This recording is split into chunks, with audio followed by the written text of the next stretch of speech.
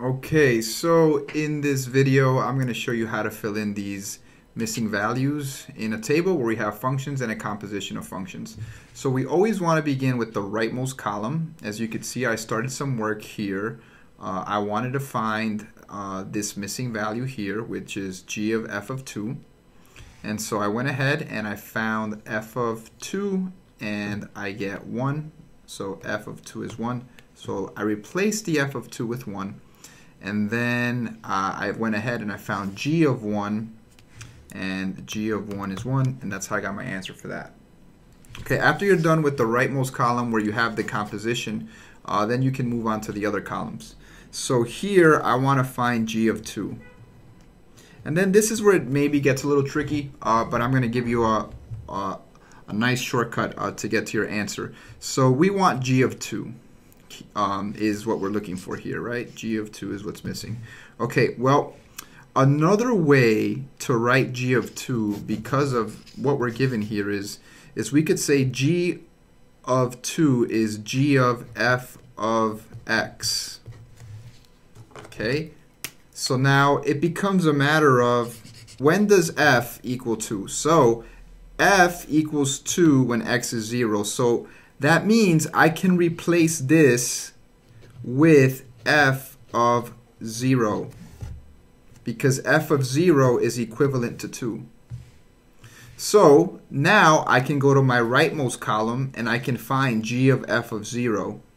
So g of f of 0 is 2. So that's my answer for that one. Okay, let's look at another example. Again, you want to start by working with the rightmost column. So here we are looking for h of 0, and let me work it here. H of 0 is going to be equal to g of f of 0, so it means find f of 0 first. F of 0 is 2, so it's going to be g of 2, and then g of 2 is 3, so I get 3 for this one. All right, let's go to the middle column now. So I'm going to use a similar tactic from what I just did to find these missing values here. So I want g of 0. Well, another way to write this is to say g of f of x, right? And then it becomes a matter of what f of x produces that 0, right? When does f of x equal 0? Well, f of x equals 0 when x equals 3. So I can write this as g of f of 3. And again, right, keep in mind that this is like saying h of 3. Well, what is h of 3? H of 3 is 1. So then that means this is 1. Okay, let's try g of 3.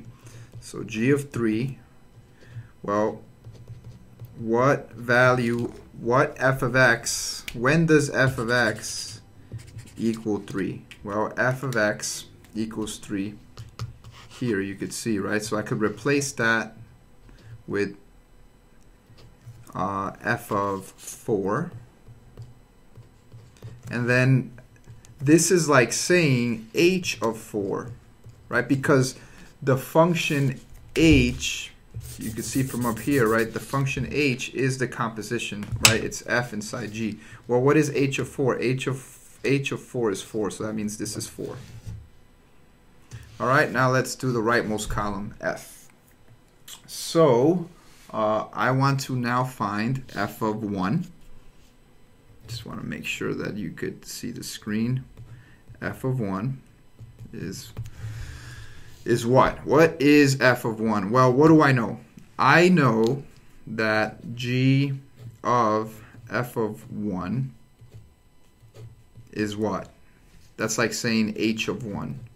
And then what is h of 1? H of 1 is 0. So now it becomes a matter of, right, what g of x produces 0, right? When does g produce 0?